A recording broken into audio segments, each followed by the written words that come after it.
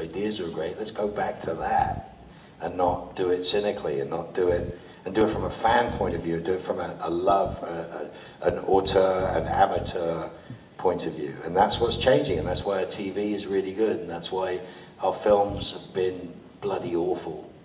Superhero films in the last 10 years have just been bloody awful, as far as I'm concerned. But then go back and watch The Tick. It solves everything. Do anything better. It's just the trouble is I don't think our superhero stories should be shorter than the graphic novels that are required to tell you. We've gone through mass serialization of comic books, which can be arcs that are several episodes, and years of stuff that can be done. And we're not limited by that. We're limited by getting it every week or every month, depending on the periodical, right? And we hung out for the serials. And then when you get to that wonderful era of binding them together in a book and the whole graphic novel, why the hell should a movie be cherry-picking 2 hours of that? Doesn't make any sense to me. You know, that's why I was kind of more interested in Chris Nolan building a world so that he could pay off his films. So the first one is there's a reason to build the world. And you can see where he's taking those and what he's taking them through. And I like that, because then I've still got the first one. The second one is a build on the first one. It feels serialized. But you know, you can love the Avengers all you want. It's just like you're numb at this point. There's nothing new under the sun. And we've got building fatigue, you know. That's what I loved about The Tick. The Tick took a chunk out of every building he ever landed on. And that was foretold every, you know, Avengers movie ever. I liked Guardians of the Galaxy. And I tend to like, there's a couple of those directors who I think are just really special and doing like guns, do really cool stuff. He's trying, you know. I mean, the fact that we had 2 Suicide Squad movies in the space of 2 years should tell you, oops, is really quick nowadays. You know, the first one is not a good film. It's just not a good film, and it's not up to the standards that we want. It's cynical, and it's whatever. The second one, this is a good film. If you'd never seen the first one, you'd have been very happy. But do we really need to make another 8 Avengers movies? I mean, how much Superman can you endure?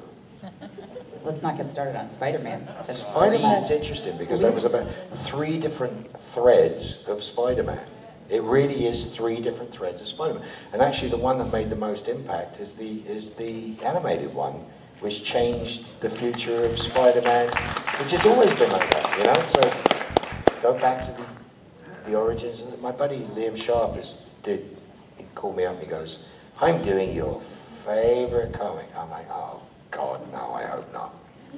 And him and Grant Morrison decided to do Green Lantern. And my whole thing about Green Lantern was like, you do realize if the 38 or whatever you all got together at one moment, you could end whatever the problem was right then and there, and it would be over.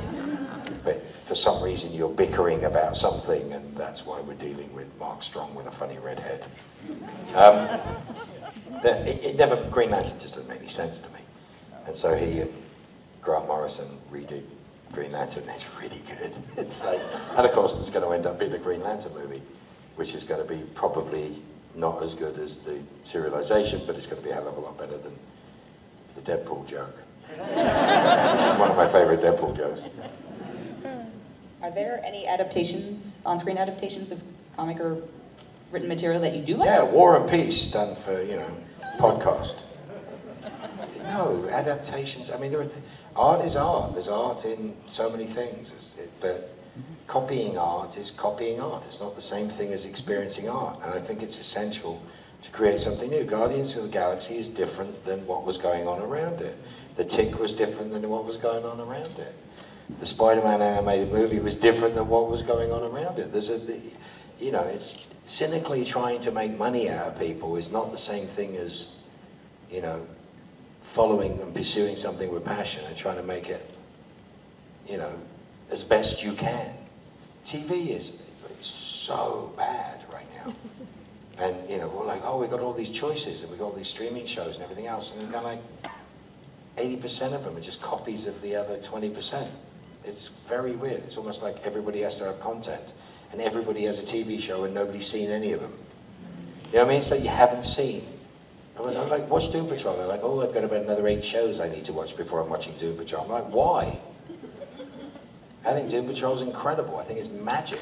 I had no idea. Guess, you know, Jeremy Carver left at some point during 11. I think he was supposed to finish season 11. It was a bit disingenuous of me. But I think he was busy doing something. And I realized that coincided with my lack of interest in Crowley, is that where it was going in 11 as it was being handed over to somebody else, I just wasn't interested anymore. It stopped being an interesting character. And he left, and then he started Doom Patrol, and then I go to work at Doom Patrol, and I'm going, oh, this is where the fun is. There's a different preservation of the character. So I would constantly ask him, like, are you killing me off in anything? I was like, am I dead yet? And he sent me back a response like, I would never kill you off, asterisk. With no explanation. So he's kind of evil. But he's just a wonderful writer. And if you've not seen the show, it is not what you expect. It isn't Supergirl, and it isn't The Boys. You know, it's something else. And I think it's about mental health. I think it's about way deeper things than most other things that are on. And it's just weird and funny and heartbreaking and bizarre. Talk about representing. It's representing every corner of what's under your carpet. You know, it's like, there's some scary stuff in it. We got puppets, Nazi puppets.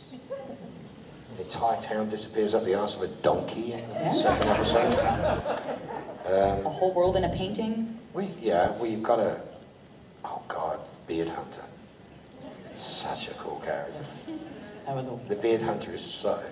It's like, Danny the Street. I mean, it's like the stuff that's just so brilliant. So brilliant. And you can't binge it. I don't care what you think. If you binged it, you're an idiot. You have to go back and watch it again because you're going to miss the stuff that stays with you. It's like if you watched it a week apart, each episode a week apart, you'll be like, okay, this is exhausting. There's so much going on. I love it. It's made with love. Yeah, it tends to be the stuff that's made with love we like, right?